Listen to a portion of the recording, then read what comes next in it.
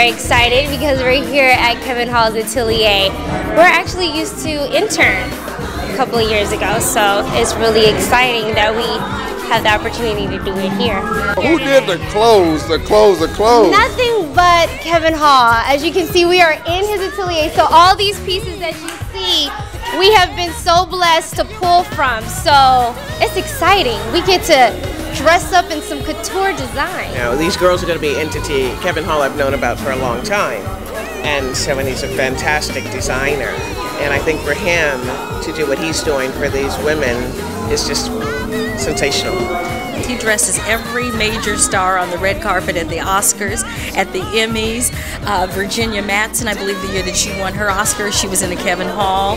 Felicity Huffman, the year that she was nominated, was in a Kevan Hall, I believe, and if not, she's been in so many other Kevan Halls, you know. So there's just been a lot of ladies, and I always make sure that we get them, and I'm asking, okay, who dressed you? And, you know, it's always very exciting. So I'm so glad to see that Kevan, who is a very spiritual and Christian person, he and his wife Deborah, have brought gospel music into the fashion forefront. And I was graced to hear the sisters sing at our church one Sunday. They walked in and I was like, who are those sisters marching in here? And then they got up and honey, they just threw down and sang their hearts out. And so this is a unique concept, and I'm not surprised that someone like Vicki would bring all of this together because she's got it like that. When I walked in and I saw it was Vicki with these young ladies and Kevan Hall, I was very excited, and I know this is going to be quite a sensation all over the world, putting gospel music with a fashion show, a runway.